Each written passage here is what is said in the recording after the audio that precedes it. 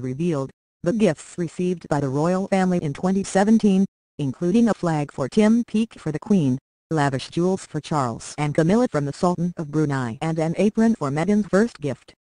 The lavish, sentimental and bizarre gifts showered upon the royal family in 2017 have been revealed in an official list published today. It details the rugby ball received by the Duchess of Cambridge during her trip to Paris, a hamper of local produce given to Prince Charles and Camilla at the Vatican, and a picture received by Prince Harry of himself.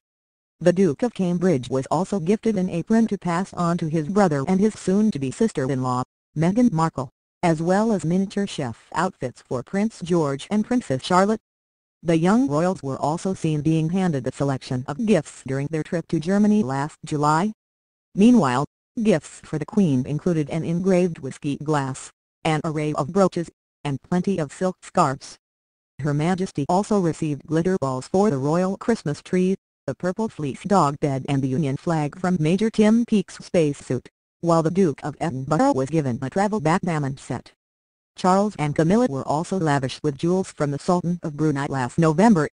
Accepting these gifts is bound to raise eyebrows after Brunei became the first East Asian country to adopt Sharia law despite international criticism.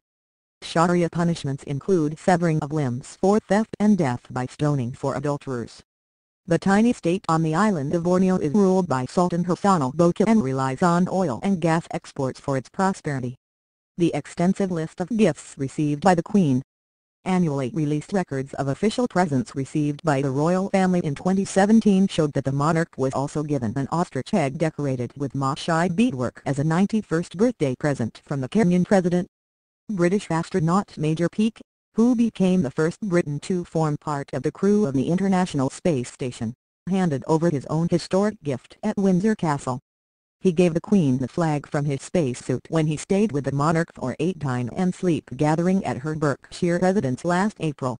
In November, the Queen was presented with 2 sets of glitter balls for her Christmas tree by the German President Frank-Walter Steinmeier. GCHQ also opted for an early Christmas theme when the monarch opened the National Cybersecurity Centre in London last February, with the British security agency giving the Queen the Christmas decoration containing Enigma machine paper. The dog-loving head of state, who now has 1 corgi and 2 dorgies, received a purple fleece dog bed and soft toy after a visit to the Canine Partners National Training Centre in November. She was also given a silver-plated filigree pumpkin during an audience with the Cambodian ambassador. Gifts fit for a young prince and princess.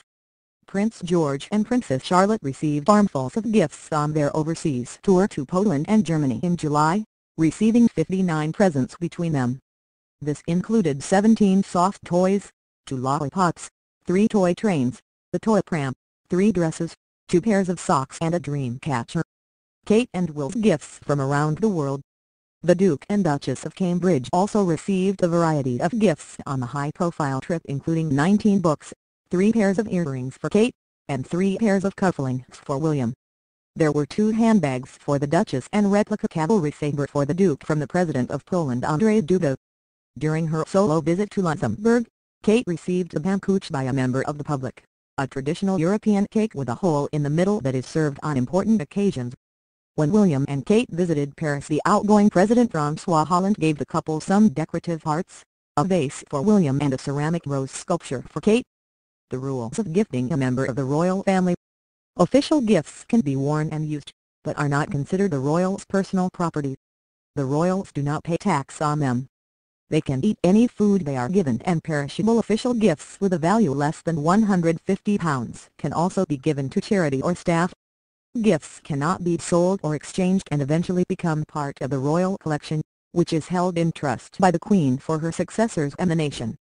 The rules on official presents were tightened following the Peake inquiry in 2003 into the sale of royal gifts and the running of St. James's Palace.